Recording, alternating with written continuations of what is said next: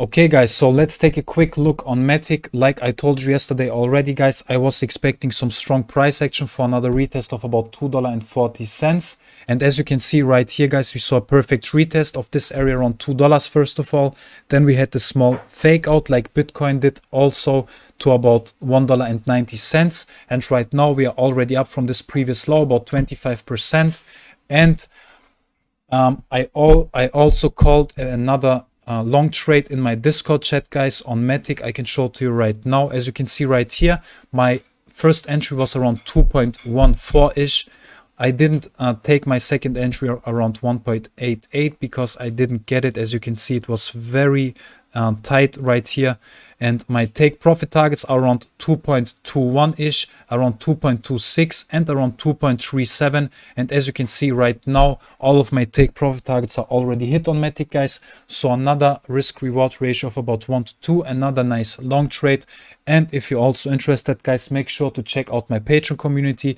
Link is down below in the description, and I will share all of my trade setups with my exact entry and exit points with you guys. So yeah, another nice long trade on matic. And why I took out my entire long position on matic around $2.40 guys, it's very simple. I think you can see obviously right here between $2.40 to about $2.92 or so, we have a lot of back holders sitting right here in this area, in this range right here. And I think you can definitely expect a lot of selling pressure coming in over the next couple of hours on matic around $2.40 guys.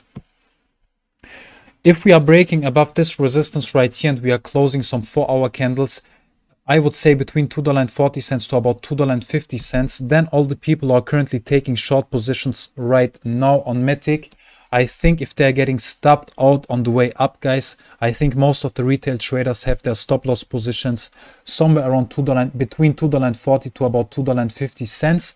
I think if they're getting stopped out, we can definitely see maybe some similar price action like we saw it, for example, on Phantom on this short trap right over here.